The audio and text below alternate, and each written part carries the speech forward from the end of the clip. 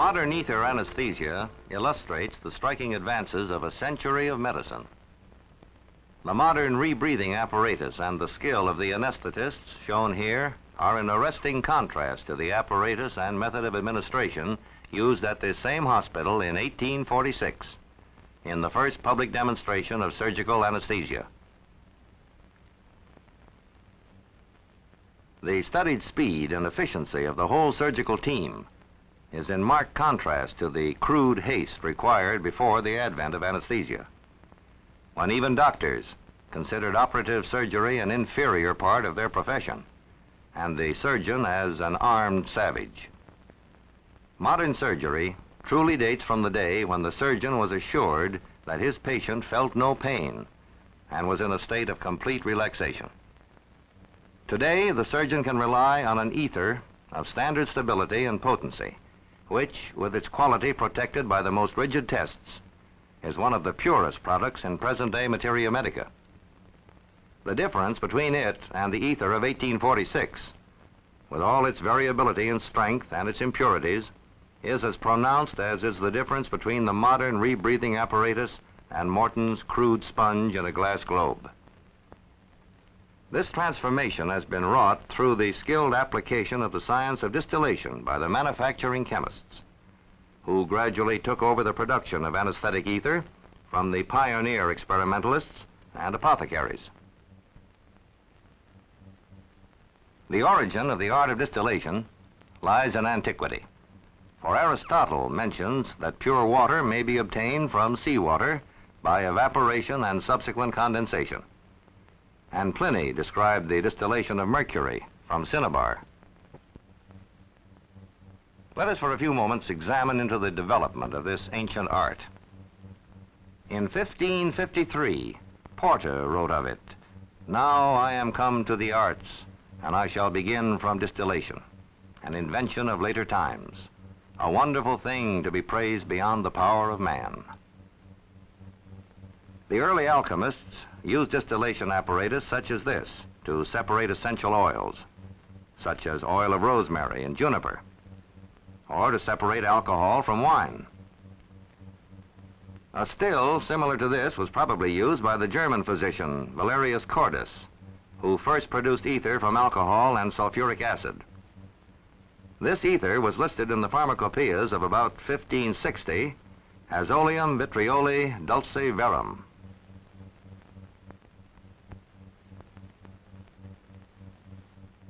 In the succeeding centuries, ether became known as sulfuric ether because of the erroneous idea that it contained sulfur.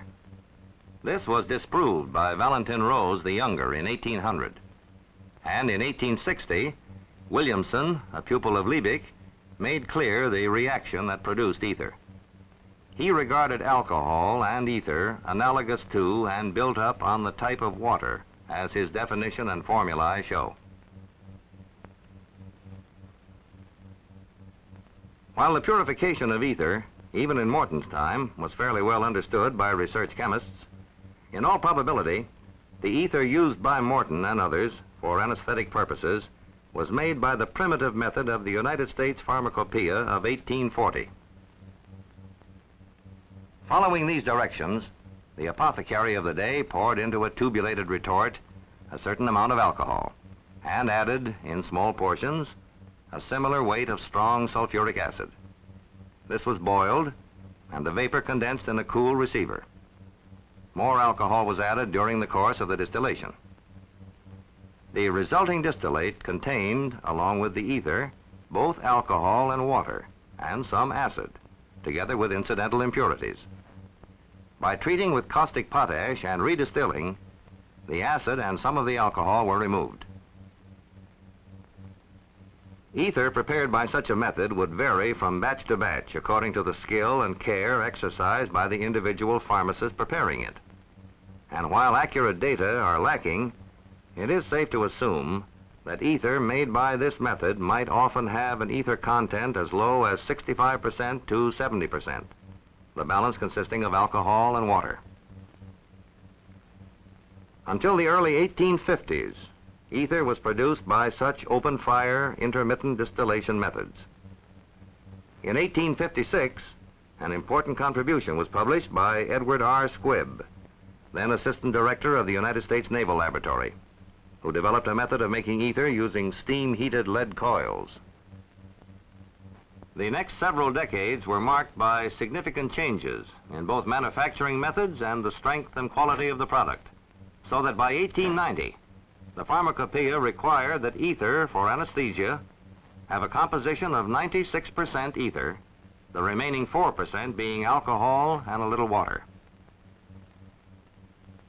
The importance of maintaining the proper amount of alcohol can be demonstrated by this experiment. The ether mask used in the administration of anesthetic ether by the drop method is dyed black for contrast. In the absence of the proper amount of alcohol, ether under certain atmospheric conditions will produce this frosting action over the mask by the condensation of moisture from the air. In a very short time, all passage through the mask would be effectively blocked by the heavy frost. Alcohol acts as a defroster and is a desirable component of ether. Ether manufacture must therefore be so controlled as to maintain the proportions of ether and alcohol which long experience has shown to provide the best and safest ether for anesthesia.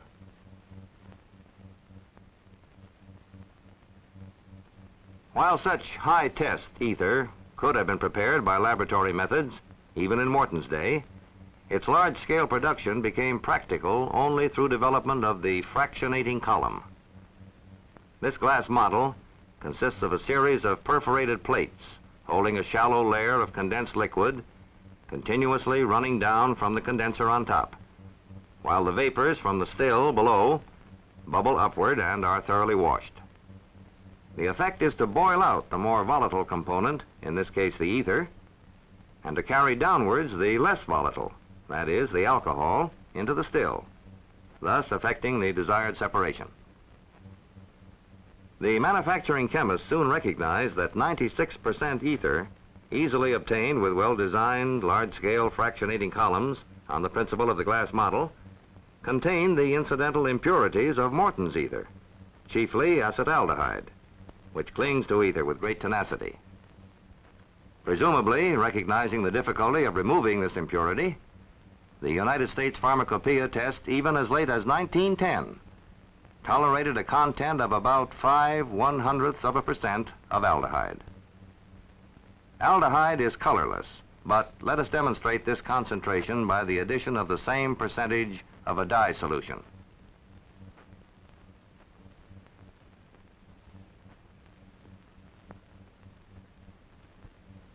By improved manufacturing processes and the adoption of a different and more sensitive test, this aldehyde impurity has now been limited to the extraordinarily small figure of 0.005%. Here is this smaller percent of the dye solution added to the same volume. All of the well-known brands of anesthetic ether now comply with the requirements of the recent editions of the United States Pharmacopoeia and approximate this degree of purity.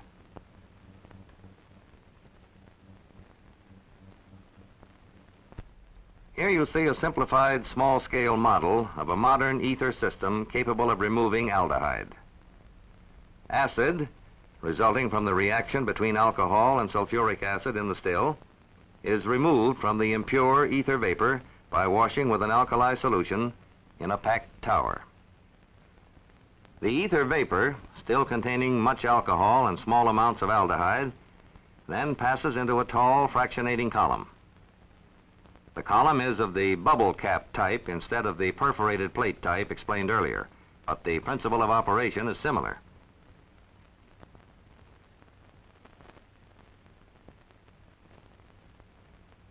Waste ether containing the aldehyde is drawn off in this small bottle on the left. Alcohol, condensing lower in the column, flows back into the still for another treatment with sulfuric acid. In actual practice, the apparatus is much more complex, representing years of study and experimentation with various arrangements of large-scale fractionating columns. The process is continuous, requiring night and day operation to maintain its delicately balanced uniform flow and represents so near an approximation to perfection in the distiller's art that modern anesthetic ether may be regarded as one of the purest of chemical substances today. But the careful preparation of ether is not the sole guarantee that it will meet the standards of purity required for anesthesia. The property of ether to change during storage was observed as early as 1811 by Planche, who recommended that to prevent such deterioration, ether should be kept in cellars in filled bottles. In 1816, Gay-Lussac discovered the presence of other impurities in ether kept for long periods in bottles, opened from time to time, and noted that when intentionally concentrated, as shown here, these, which we now know to be ether peroxides, had explosive properties. Berthelot, in 1899, proved that no such impurities formed if ether were sealed in glass tubes with all air removed. After confirming this result, an experimental apparatus was designed to produce and package ether without contact with air. Air-free ether was produced in a distillation column of special design. Air is removed by a vacuum pump from the ether cans contained in a tube locked off by suitable valves. Air-free gas then fills this tube, and the cans drop into a box filled with this same inert gas. Here, the operator, inserting his hand in a rubber sleeve attached to the air-free box, fills the cans with ether, then caps and seals them. This was followed by a design in which mechanical equipment took care of exhausting the air, filling, capping, and sealing. The entire apparatus was enclosed in an atmosphere of nitrogen. Shortly after this, a continuous process machine was devised. Air is first removed from the cans, which rest in cylindrical pockets of a wheel. This wheel passes under airtight shoes, first to the vacuum pump, later to the filler, and finally to the capping machine. This series of automatic machines constituted the first successful technique for preventing the formation of ether peroxides in packaged ether. Paralleling these mechanical developments, continued research revealed that the tin on the inner surface of the can acted as a catalyst, causing the oxygen of the air in the sealed can to combine with ether to form small amounts of ether peroxides. A simple process of oxidizing the inner can surface was then developed, and this made it unnecessary to utilize the patented mechanical air-free packaging machines, although they probably provided the most rigorous solution of the problem. The cans are oxidized by being exposed to controlled heat treatment in air for a time interval in excess of that required for complete coating of the inside surfaces with a film of oxide. They are then ready for filling. Another manufacturer has introduced an antioxidant by copper plating the inside surfaces, thus accomplishing a similar result. The cans are now fed into the specially developed automatic filling machine. The machine raises each can so that a filling nozzle enters the neck and a properly adjusted charge of ether flows in. Here is the machine in operation. The cans move steadily into position under the nozzles and are held there until filled.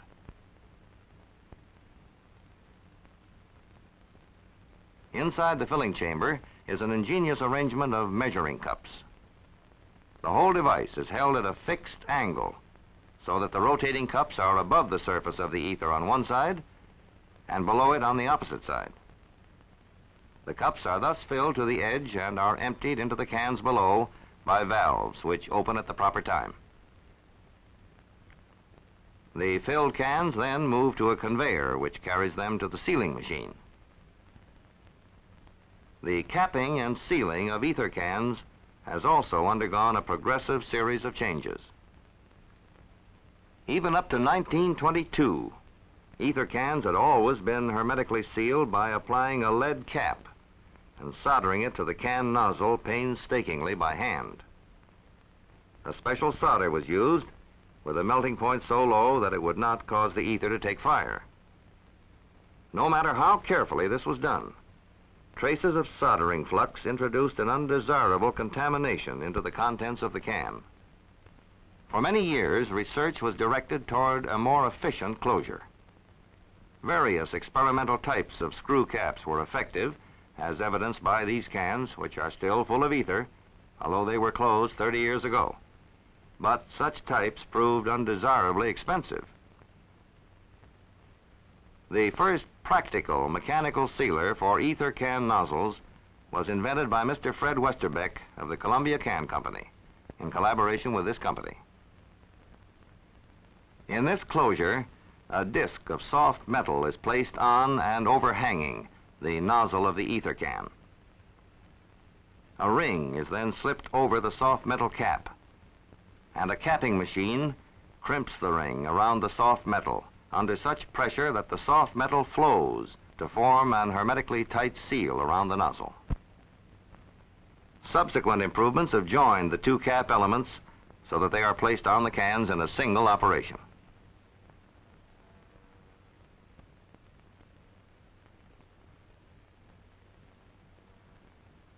The machine closes this seal under heavy pressure.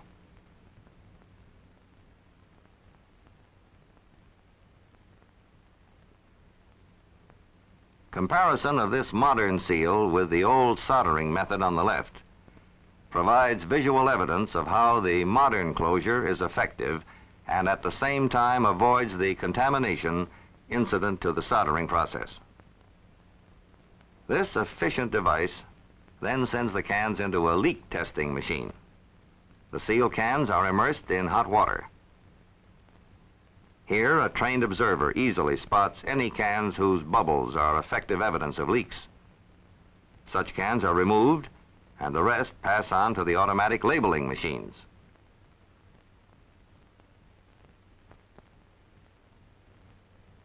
Packing is not quite the final step in this manufacturing chemist's preparation of ether for anesthesia. At this point, samples are tested to make certain that the product meets all of the company's specifications. For ether, for anesthesia, must travel to the far corners of the earth.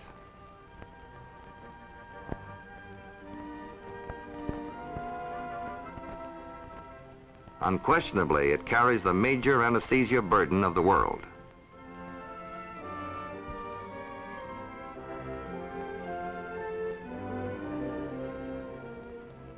Purchases by the armed services from all manufacturers during the war amounted to over 12,700,000 quarter-pound cans. Since the advent of anesthesia, a century of progress in the manufacturing, chemical control, and scientific packaging of ether has kept abreast of the great strides made in surgery and the practice of anesthesia. Today, ether for anesthesia is administered with complete confidence in its effectiveness, its purity, and its safety.